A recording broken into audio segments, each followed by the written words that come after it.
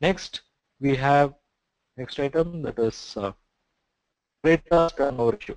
Creditors turnover ratio is very similar to debtors turnover ratio. Debtors turnover ratio, we are focusing on credit sales and debtors. In creditors turnover ratio, we'll be focusing on credit purchases and creditors.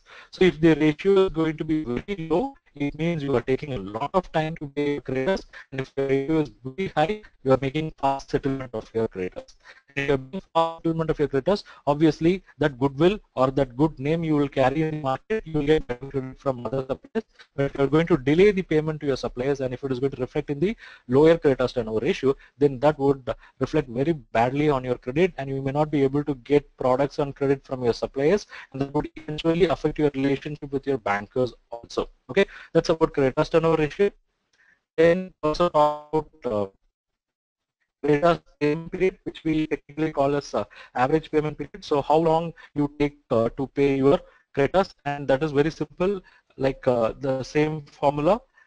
Here, if my average creditors is 1 lakh and 6 lakh, and if my monthly credit purchases is 1 lakh, then you will have average payment period as 1 month and 6 months.